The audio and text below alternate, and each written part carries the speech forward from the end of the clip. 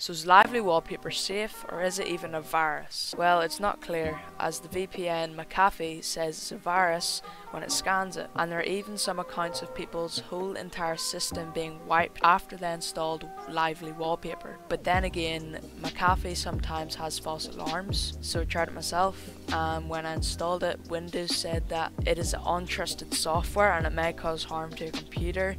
So when I proceeded, nothing really happened.